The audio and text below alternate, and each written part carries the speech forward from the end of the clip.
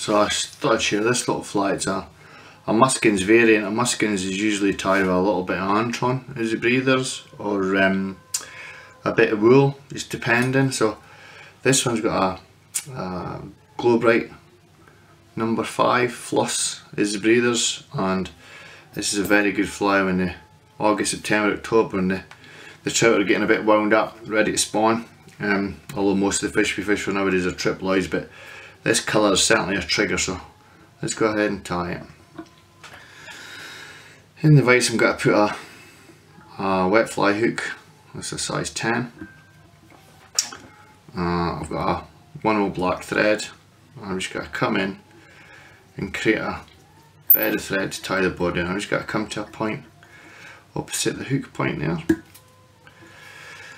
And the tails used to be cocked carkle. I prefer coq de leon.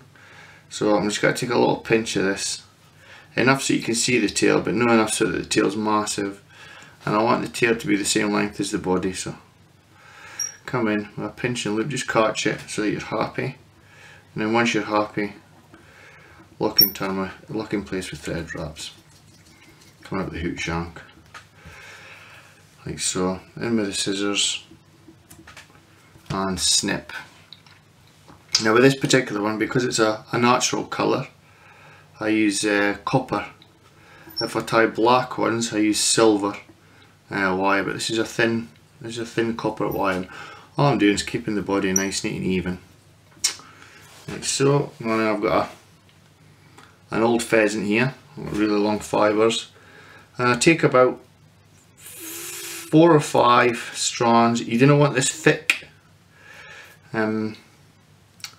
You want it as a thin fly, so not too many fibres.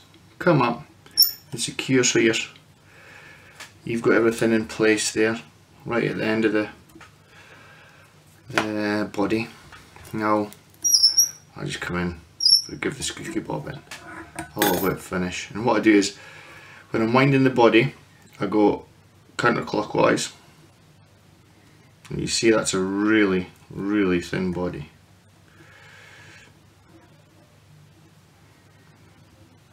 Just come up, touch and turns, button up against the last turn, and then just secure that in place. What I'll do is I'll take the thread up, so I'm creating a little bit of bulk at the thorax.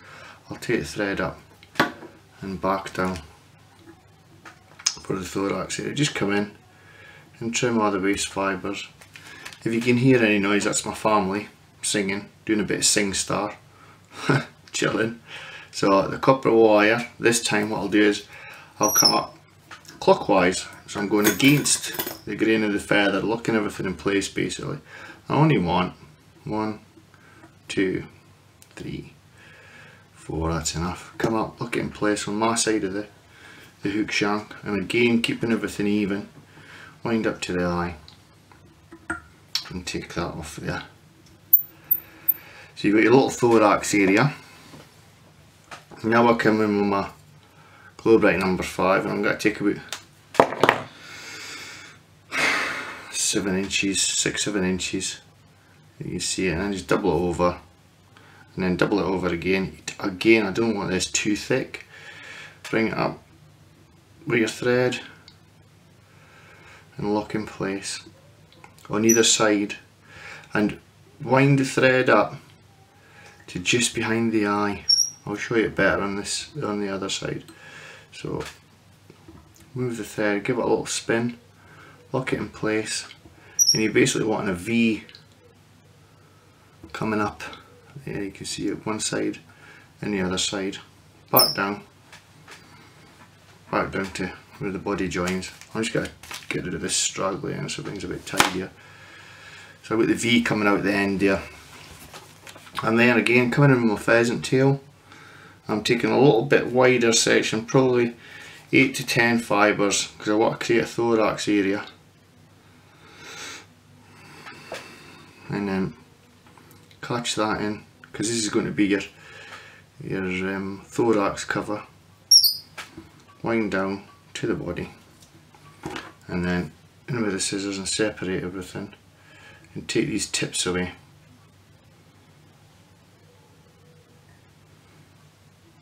tips away.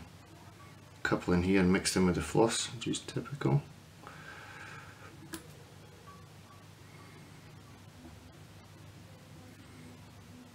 Just get all that out of the way. There we go. Nice and tidy.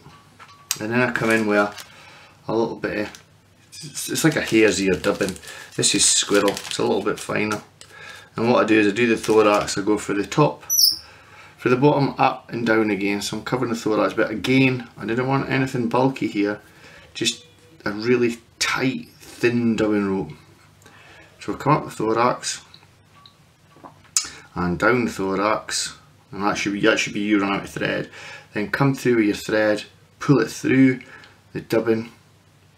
That just secures everything really, really tightly, like so. I'm busy.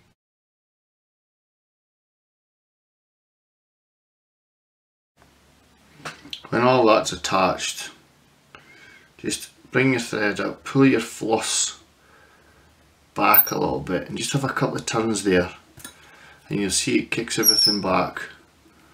One just to lock in.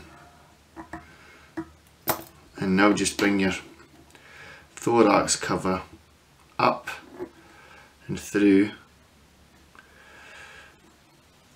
Again, cut the wraps, and then in with your scissors, and cut as close as you dare, because we've got to tidy all this. Your whip finishing tool, and just, perhaps if I can see what I'm doing, just neaten everything up.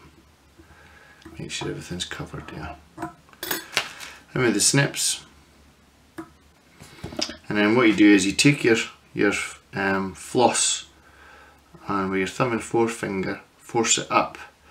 You can see the eye of the hook there, that's where I'm cutting. So the length has got to be where the eye of the hook is, a straight line with your scissors, like that. And there it is. That lovely little nemesis, not nemesis, I'm sorry, Muskins. And what I'll do is just give it a little dab of varnish. Tidy the head up a bit. Hope you enjoyed that. Little Muskins, hotspot Muskins, and also a little fly. Please click the button and subscribe to the channel for more fly tying videos. Thank you.